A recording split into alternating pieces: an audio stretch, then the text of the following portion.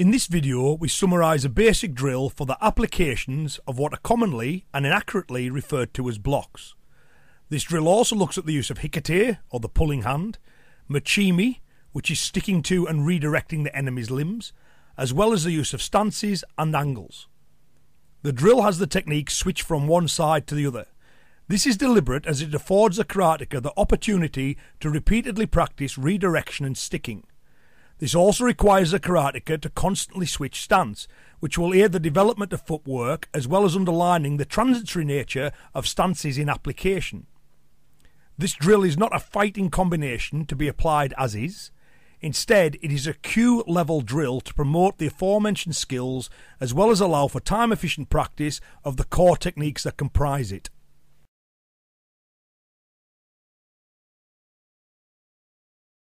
So this is a basic drill looking at the applications of knife hand, agi-uki, kidambarai, soft-uki, uchi-uki and oizuki. Okay, just put together in a way that enables us to practice limb control, a little bit of footwork, and this idea of muchimi or sticking to the drill. So we just go through the individual techniques first, right? So you've got the knife hand where we go on the outside, so we push the arm in, the forearm goes into the neck, okay? So that being the basic application. So we can practice that on its own, so the idea being, we're fighting away, I make contact with his arm in some way, I clear the arm and strike. And at instantly you'll be on with your next shot. Right? That's the way it would be an application. As well as having an inside version, pushing the arm in. If you resisted by it in that way, you take the arm out. So on that one, I pull the arm this way, shoot it through here and strike there. So those two work in a pair. You've got an inside one and an outside one here. Take the arm in or out. So the idea being, again, to be there and then straight over whatever the next technique was. The next technique we looked at was kidambarai, and we were saying that in the kata, it's doing at a 90-degree angle. So what we do is we do this technique, I grab the wrist, I put my hand up above his arm, and I step round at a 90-degree angle. Over there on this side of it. So from there, that will happen. He'll drop his head down in line so I can step through and strike. Next one we did was the guy grabs, if I managed to get a grab on, I pin the hand, I strike into the arm with the hope of bending it, and twisting the body a little bit, and exposing the jaw, so I can strike up with my forearm from here.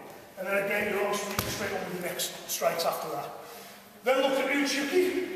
Different styles call it soft-uki, where I'm taking the arm from there and I'm striking against the back of the elbow joint. So it's bang and pop. As we talked about, that'll turn the head so we can drive in with our next strike. Then again, we can do it off a grab or we can do it off a, if I put the wrist, bend the arm here, instead of striking at the jaw, this time we're coming down the other way. Just clubbing towards the base of the neck here. That being the kind of the other block. And then finally, we circle the arm over from there and we're talking about oizuki. So the arms, let's take the arm out of the way and we step through an impact. So I'll be making impact halfway through the step. And the rest of this is all follow through, it's all big drive. So they were the individual techniques. And we'll put them end to end in the drill. So we'll walk through it slowly, so it's to the inside. And grab, arm goes here, stick to it as I drive it round, arm moves straight to the elbow, push down and strike. Once my hand's here, I can feel where his wrist is. So we just turn around. From there, I just take my hand towards the elbow here, roll it over to take the head down. Arm goes underneath for the sake of our drill. I bring it round, so it's in this little V here. Grab it, strike the forearm, strike the head. Switch my step as I come through and straight against the back of the elbow. Bring the arm back the other way, bend and strike in. Finally, big circle, step to the boys. Okay, that was the drill. So one more go.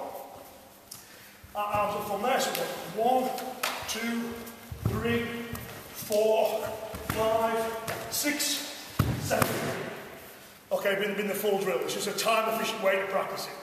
Very important to remember that the drill is just a drill. It enables us to practice footwork, angling and controlling the arms while doing the bunkai for all those blocks.